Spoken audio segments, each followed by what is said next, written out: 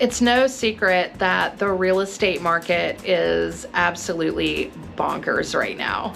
I'm often asked if I think this is a bubble and whether or not I expect prices to decline in the near future.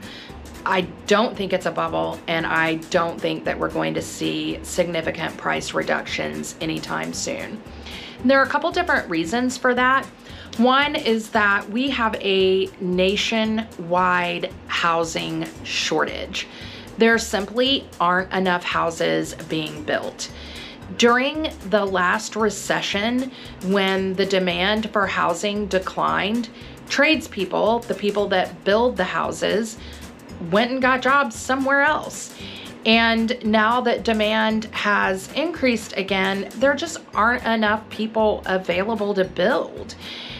We just haven't been able to get caught up. And as a result, we have this huge shortage of homes being built.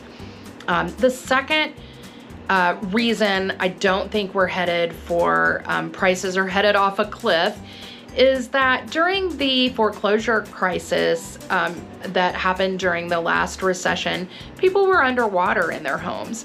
They owed more than their homes were actually worth. And that's because for a decade or more, lenders had been giving mortgage loans to basically anybody with a pulse. No down payment loans were common. 80-20 loans were the norm. Not anymore. Lending guidelines are much tighter now. Down payments are commonplace.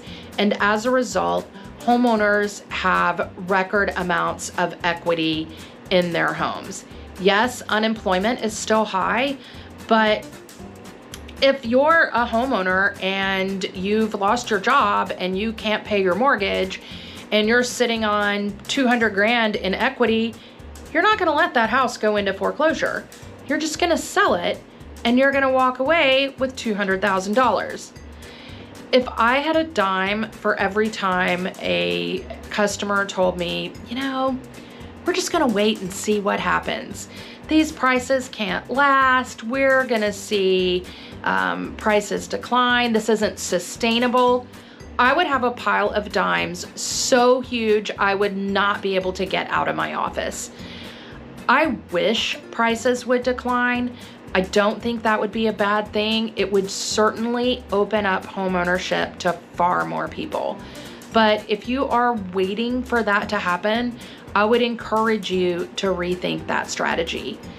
More often than not, when I see people wait, what actually happens is they get priced right out of the market. They say that hindsight is 20/20. How many people wish they'd bought in Port Townsend or Seattle or San Francisco a decade ago or 2 decades ago? Don't be sitting here 3 or 4 years from now wishing you'd bought in 2021. My name is Emily Carroll Ingram. I'm a mortgage loan specialist with New American Funding in Port Townsend, Washington.